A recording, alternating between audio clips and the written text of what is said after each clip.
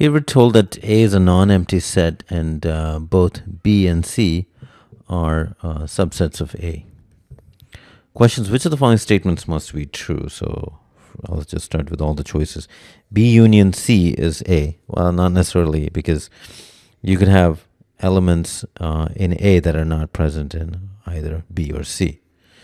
This is B intersection C is empty set.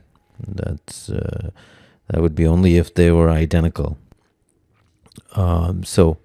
But they could have elements that they don't share, which in that case wouldn't be empty. And they're saying B is either identical or a subset of C. It doesn't have to be. It could be the other way. So again, this one is out. And finally, D is the correct answer. That is B union C, or the collection of elements in B and C together, has to be a subset of A, because both B and C are subsets of A. So the answer is D.